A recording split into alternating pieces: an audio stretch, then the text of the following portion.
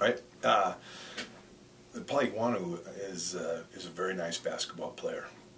I saw him when he was 6'8", 215 pounds, and now he's 6'9", 230 pounds.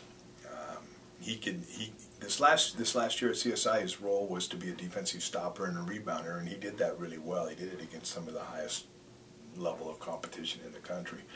When he was at NAU, he was the freshman of the year, and when he was in high school, people don't know this, he had 10 three-point shots in a state tournament game, which is still the record. 10's quite a bit.